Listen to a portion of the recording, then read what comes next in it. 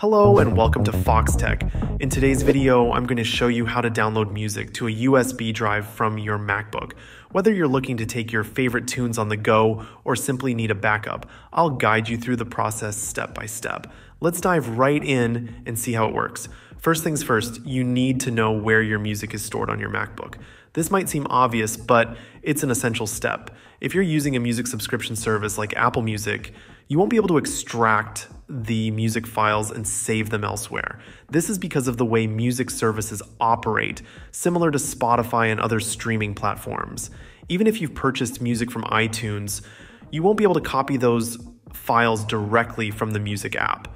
When you buy a song on iTunes, you're purchasing a license to listen to that song, not the actual ownership of the file itself. However, you do have certain rights to use the song within the constraints of that license. Now, if you have music that you've obtained outside of these subscription services, you can save it to a USB drive. Typically, on a Mac, your music files purchased from iTunes are located in Music, iTunes, Media, Music. If you have MP3 files in a Finder folder, that's the best case scenario for what we're about to do. To start, connect your USB drive to your MacBook. Make sure it appears on your desktop or in the Finder sidebar. This indicates that the MacBook recognizes the USB drive and is ready for file transfer. Once your USB is connected, navigate to the location of your music files. If they're in a specific folder, open that folder in Finder. Now, it's as simple as copying and pasting. Select the music files you want to transfer. You can do this by clicking on the file and using Command+C to copy. Then open your USB drive in Finder and use Command+V to paste the copied files onto the USB. You should see the files start to transfer immediately. If your music is organized in folders, you can drag the entire folder to your USB drive.